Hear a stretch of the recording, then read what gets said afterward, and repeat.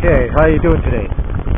So, today I just want to talk about blogging, and this is just a casual talk, nothing really technical. I just want to, tell everyone how I made my blog. So, if those of you who are thinking about blogging, let me just break it down to you into two parts, basically. From what I've seen in the blogging space, there are two types of bloggers. One are biographical bloggers, and the other are business type bloggers. So, what are the differences? Well, biographical bloggers, I kind of fall in that kind of category. So, I have something that I want to share with you, and I feel passionate about writing, which is dividend growth investing, passive income. And so I want to share my experience in basically my biography. So I fall in this kind of category of biographical blogging. So the other category is kind of business blogging. Business bloggers usually have a product they want to sell you, and they have something they want to sell you, and hopefully you go onto the site and you buy a product from them.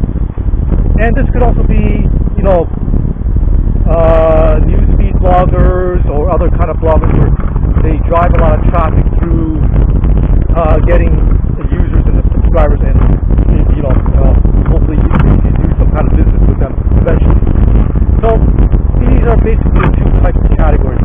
So my particular blog is not really monetary driven, so I'm just here to write what interests me, and anyone who likes to read what I write, then just come up and read my post. Okay, so these are basically the two categories. Now I want to get to okay, so how did I make a blog to begin with? Okay, so the first thing, there's basically three steps to why what I kind of experienced in my experience. Now my blog is relatively new, but it's only been up for not even a year, but I just want to outline three basic steps.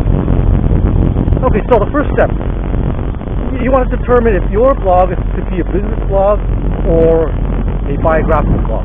So, do you want to sell something, or do you want to just write about yourself and write about what interests you, and you want to connect with other people that have the same interests as you? So once you determine which category you're in, then you can start kind of organizing your blog and what kind of content you want to put in. So originally what I did was I decided, okay, I want to write about dividend growth investing and passive income. So then I decided, okay, I want this blog to kind of reflect on my experience and how I created a portfolio with dividend growth investing.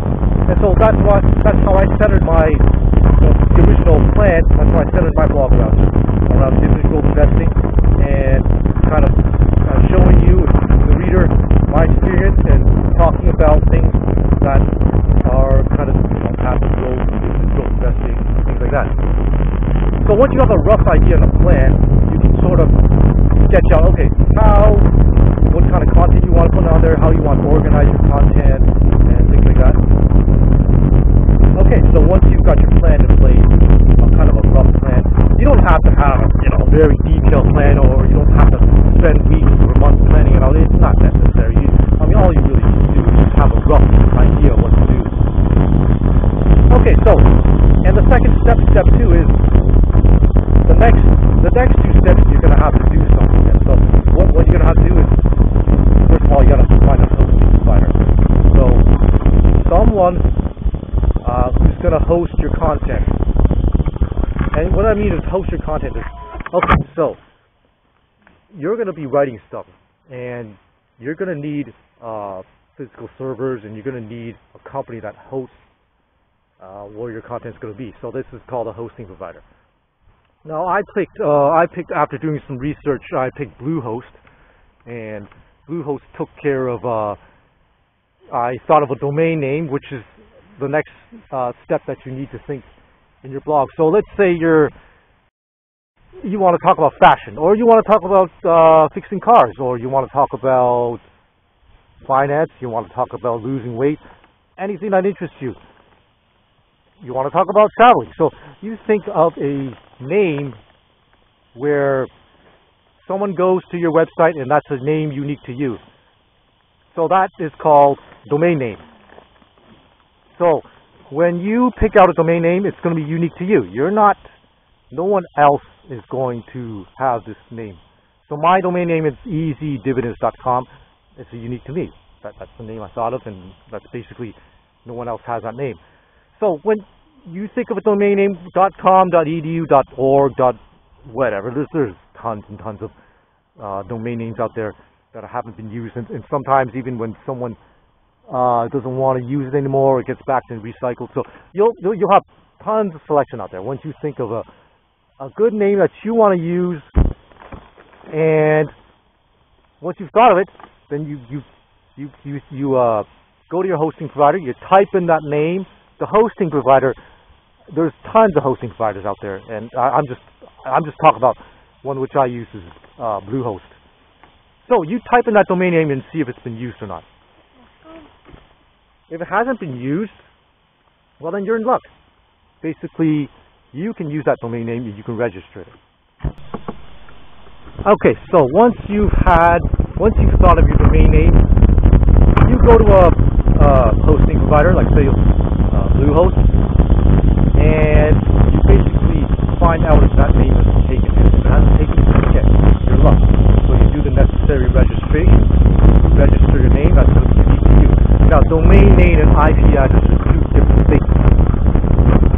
When you register domain name, you may not have a unique IP address. So IP addresses are basically, they could be recycled by the hosting provider, and IP address is the physical address on the actual server or the hosting provider. Now all that is going to be set for you in the background. So all you need to do is, when you register, to know that your unique name belongs to you. And whether it's a unique IP address, it's not important. I mean, unless you really run a professional business blog, you might need to get in those details and ask more about those details. But if you're running a kind of a biographical blog for yourself, that's not really important. That you have. It's not important that you have either recycled IP address or static IP address. It doesn't matter. Okay, so once you've done this, you found your hosting provider, you register your domain name, and it's unique to you. Then the next step is finding a content management system. So what is that? That's where you want to write your content, you want to design your blog. So when you design and write your content, now that's going to take the majority of the time, because what you want to do is you want to find a proper layout. You want to kind of tweak things. You want to find out where you want to put your menus and any pictures and your information, things like that. So that's really where the majority of your time is going to be spent, kind of organizing the layouts and organizing your content with the content management system. So what I use with Bluehost, I use the WordPress plugin, which is very convenient. The WordPress plugin does not require you to separately install software on your computer or things like that. It's all with the hosting provider, Bluehost. So all you do is you plug in the plugin to the content management system, which is WordPress. Now, obviously, WordPress there's also other a separate piece of software you install. Now, if you're running a business, that might be a different story. You might need to separately install WordPress as a separate piece of software. But as a personal blogger, a biographical blogger, that's totally unnecessary. You don't need to do it. And all you need to do is, when, let's say, my hosting provider provides WordPress as a plugin, then WordPress is automatically installed, and I don't need to worry about it. All I need to do now is basically just learn how to use WordPress, and that's basically that's basically where most of the learning curve comes from. If you don't know how to use WordPress, then this is where you got to spend some time and kind of understand, how do I use WordPress and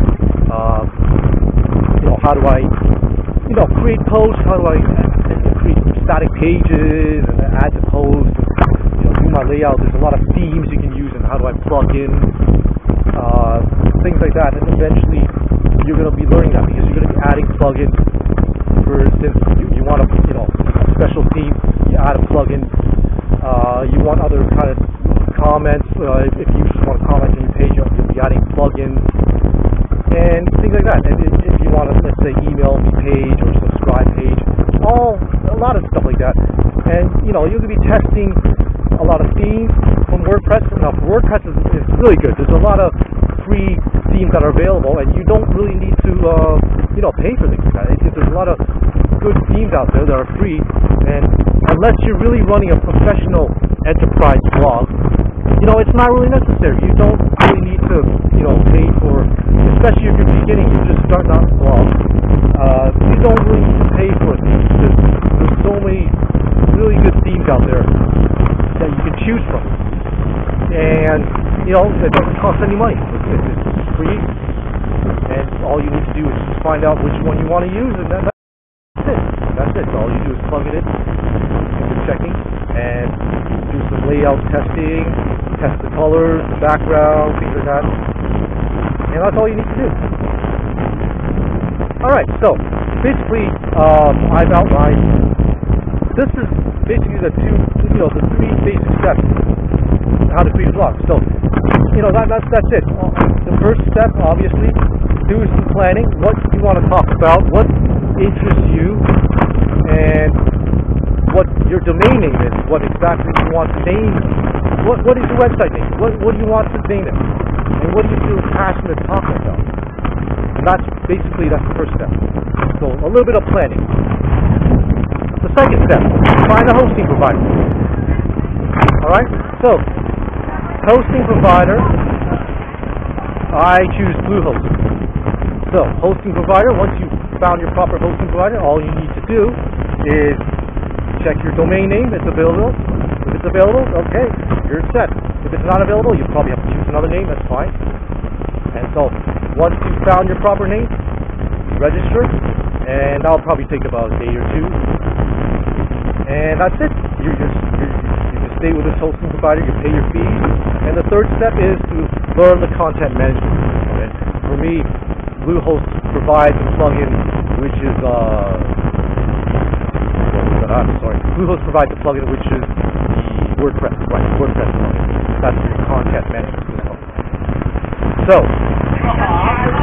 your content management system is where you spend most of the time, where your learning curve is going to be. Because if you don't know how to use it, you're going to be spending some time here picking up on how to use it and how to do proper posts and how to add to the post, and of course, writing proper content, which you want, which is satisfactory to your liking, and that's where most of the time. And eventually, when the blog does get, when you're satisfied with the blog and you're satisfied with you can do some small things like monetization, and that I haven't actually done much. I'm going to. That's the stage I'm going to get to, but I'm not really worried about that. My blog again is also new, so you can go to Google AdSense, and that's one path you can use. That's one option you can use, Google AdSense. But there's also other affiliate marketing sites and kind of links, ad links, and I haven't really looked at that, but that's kind of the monetization step. So the monetization part will be more important for business bloggers, because their main goal is to try to sell you a product, or they need to monetize, sell you some information, it doesn't matter what, that's kind of a different thing from a biographical blog. So that's really the next step. Now, obviously, you can turn a biographical blog to a business blog, but that takes time. That's not going to happen overnight. you really need to feel passionate about writing something first. And usually a blog you got to post and you got to get your own information up eventually. And once things get rolling, then you can think about monetization. That's really the last stop. So that's the next step. Okay. So that's basically it. Just an introduction on how I made my blog, just a couple simple steps. And I'm looking again to move forward too. My blog is easydividends.com, dividends.com. And so I'm not I'm not I'm sort of a beginner, so I'm just it's a learning curve for me as well. And so I just like to share with you so far what I have. Okay, well that's it.